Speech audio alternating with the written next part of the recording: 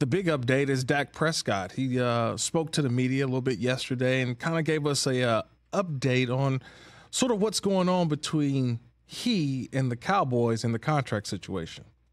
I'm blessed to be able to do that, to have a family, girlfriend that takes care of the home, takes care of the business that we need, people in place that takes care of the contract, those talks, those negotiations, and that allowed me to, when I'm here, when I'm in the camp hours, I'm as focused can be on whatever it needs, whether it's the team, the locker room, maybe it's something the coaches need, or it's just me out there on the field trying to become the player that I want to be and continuing to grow and getting better. That I think that's what allows it to be easy for me, is I have such good people around me. Good conversations are going, I will say that. Call it negotiations, whatever conversations. A lot of good things are going on there.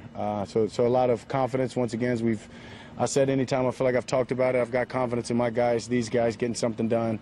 Yeah. The longest tenured quarterback with one team currently in the NFL, Dak Prescott. Is that true? Yeah. Yeah. This will be his 9th year as the starting quarterback for the Dallas Cowboys. No other quarterback in the NFL has been with one team currently for 9 years, by the way. Yes. So 2016 was his first 2016. year I was at the game, by the way. when Romo got hurt? Well, not when Romo got hurt. We were just having this blast from the past. Yeah. You know, obviously, I do the Rams pregame, halftime, and postgame. And I was thinking about it last week because this is my 9th year. And the first home game was a preseason game, but it was Dak's first start at quarterback. Remember, it was preseason week number 2 or 3 at the time. Remember, Romo got hurt. Then Kellen Moore got hurt and had an ankle injury at practice. Oh, wow. And then they just threw Dak out there, the 4th-round pick, like, hey, whatever.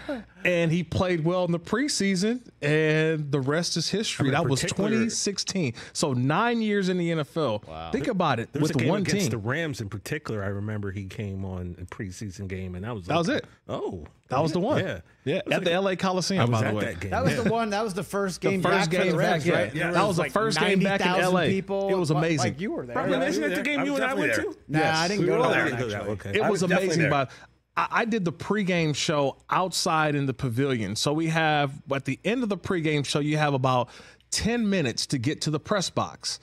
So get done with the show, put my headsets down. I'm walking from outside where the arc of the LA Coliseum, the open-ended side. Yeah. So that's where the pregame show was. So I'm leaving from there to walk to the press box. There was this big, huge roar before I got there. The opening kickoff was returned for a touchdown.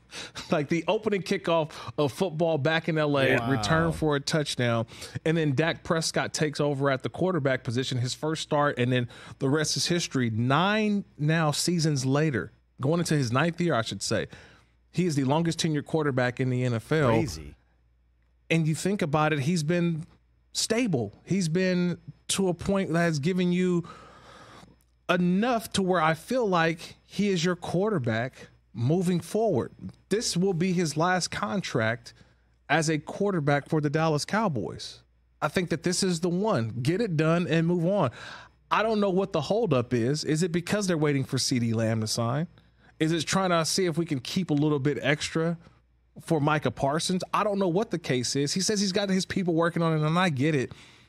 But this is a huge distraction for the Dallas Cowboys. If I'm a quarterback knowing that at the end of this year, I'm going to be a free agent, like you start looking over your shoulder a little bit, fellas. Like you like, oh man, we've seen there's moments where something may happen in a game similar to, remember Lamar Jackson, remember the knee injury? Oh, Lamar not playing because he doesn't have a contract. I don't want to hear that all year long. Why didn't Dak dive on that fumble?